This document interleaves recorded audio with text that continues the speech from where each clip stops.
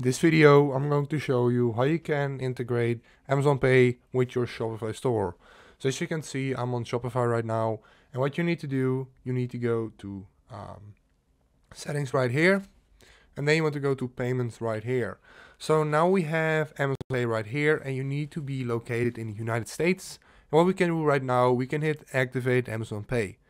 So now what you need to do, you need to sign in with your existing Amazon account or create a new Amazon account in order to accept payments in Amazon Pay. So I've signed in and we have to fill in some information.